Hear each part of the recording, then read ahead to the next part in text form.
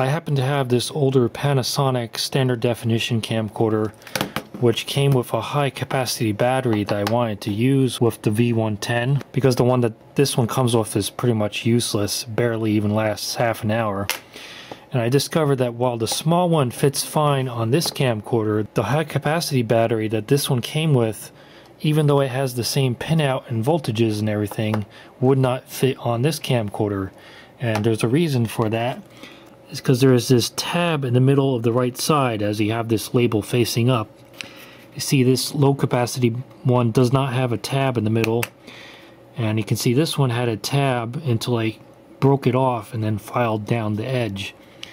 And that's the trick you can do to get one of these high capacity batteries to work with the V110. So instead of needing to buy one of the new model of Panasonic batteries, in case you have an older camcorder with a battery that should be compatible, all you have to do is break off that tab.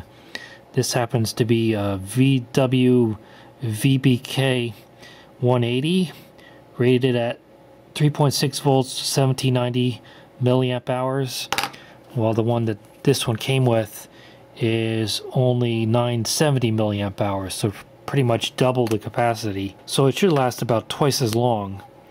So that's the trick you can do to use one of these batteries with this camcorder.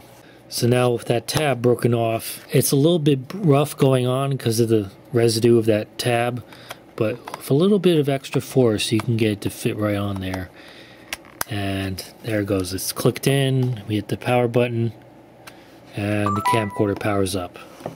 It's also useful keeping one of these older models on hand because they have the DC 5 volt input for charging, whereas this one can only charge through USB because there is no DC input on it, which unfortunately also means it cannot run on AC power when it's recording, because the USB will only charge the battery, it will not power the camcorder. So you're limited to battery life when using this camcorder. So if you want to record a long video, you have to stop recording when the battery runs out and then either wait to recharge the battery, or if you happen to have another battery you can swap it. But that really limits the ability of one of these to record long videos.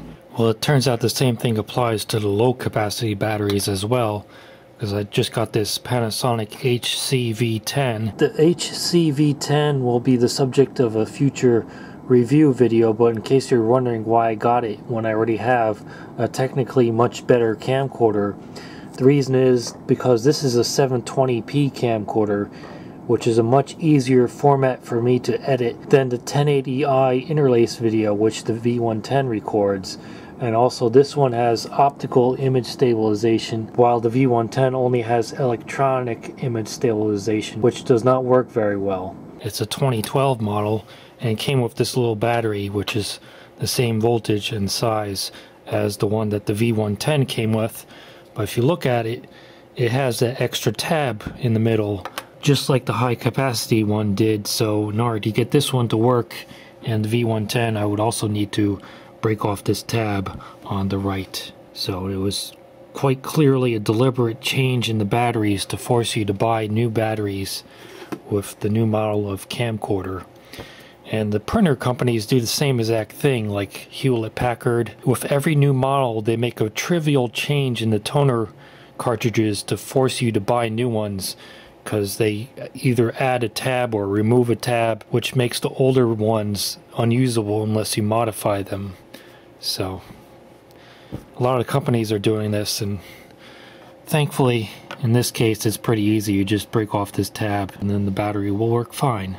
And the same thing is true of aftermarket batteries. The only high capacity ones I can find are the ones with that extra tab in the middle, which you will need to break off in order to use them with the V110. There are some aftermarket batteries which are listed as working with the V110 and which do not have that extra tab in the middle, but those are only the low capacity batteries, which won't be any better than the one that the V110 comes with.